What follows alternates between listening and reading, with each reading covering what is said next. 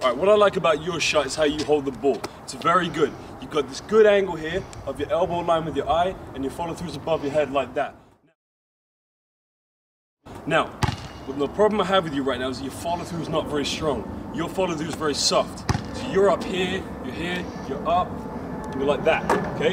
Your follow through looks like this. It's kind of weak, right? You got to get used to having stronger follow through. Snap that wrist.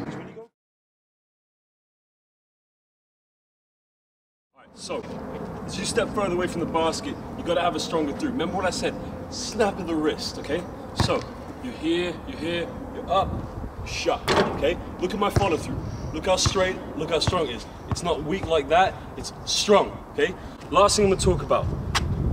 To be a good shooter, wherever you shoot the ball, generally you want to land in the same spot you shoot. When I saw you shoot, your feet went like this, and you're not even facing towards the basket. That's poor balance. You want to improve your balance. Remember, I said you've got a good technique, but if you improve your follow through, and if you can land in the same place that you took off from, you're going to become a better shooter. Now, keep working on it. The technique is good, but like we said, stronger follow through, and just work on your balance. You're going to get better.